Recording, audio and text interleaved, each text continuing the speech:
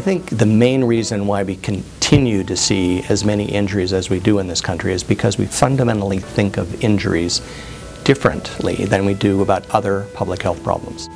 If we focus on the cause of injury, which is energy transfer, we can prevent an injury from occurring even though the injury event occurs. So you can have a fall, for example, but if you land on a cushioning surface, if the energy transfer is low enough because of the cushioning surface, the fall can occur without the injury occurring.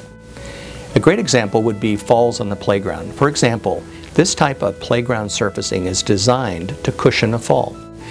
In the case of a playground injury, the child doesn't have to know this surface has been designed based on the height of the equipment to limit the energy transfer at levels that won't exceed their tissue tolerances. It's simply there to protect them when the fall occurs, when the threat occurs. Kids will challenge themselves. We want them to. That's how they're going to learn and develop and build their skills. But when they fail, when they fall, they shouldn't pay the price of a broken bone or a traumatic brain injury. If they land on something like this, they'll be automatically protected. That's the way to prevent injury.